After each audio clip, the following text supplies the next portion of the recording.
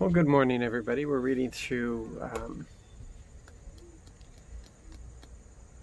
Jeremiah, isn't it? Jeremiah 49 and 50. And it's amazing. It just amazes me on the goodness of our God. How Israel, Israel and Judah, they deserved everything they got, and it should have happened a lot earlier than it did. They broke the covenant. They did everything that you could possibly do that God told them not to do.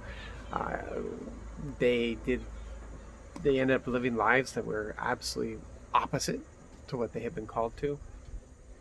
They had entered into very disgusting things, including the sacrifice of children to false gods, and all that sort of stuff. And yet, as he describes the consequences that are happening, as he lets them know it didn't happen without them knowing, as he told them what's going to happen, he also gave them promises, the promises of return. He told that to the other nations as well. He did the same thing. So, here Babylon is knocking at the gate, and as they're knocking at the gate, he's telling them it's going to be okay. He'll bring them back after 70 years. That they need to go through this. He even told them, surrender to the enemy. If you surrender to the enemy, it's going to go well for you. If not, it's going to be more difficult. You're going to go through this regardless, but it'd be better if you surrender to the enemy. Walk through the next 70 years. Pray for the place that you're going to live. Seek blessing for the place you're going to live, because it'll go well for you. And then I'll call you back. We're going to understand that in every valley, every dark valley, he's there with us. We got to understand that in the storm, he promises us peace. In the dark, he is the light. And the other thing we have to understand, we're not in the Old Testament. So, our perspective is completely different.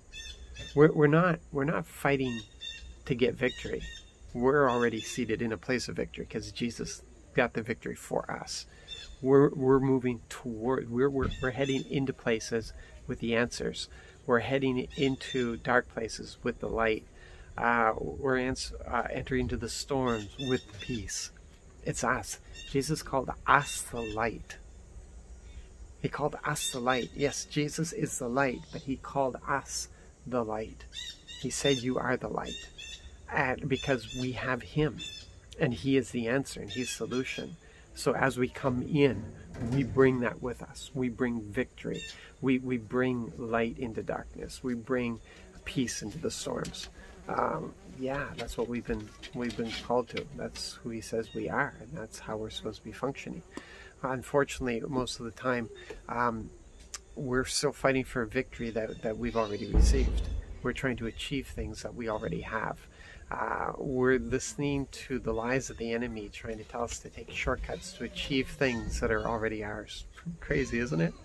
Yeah.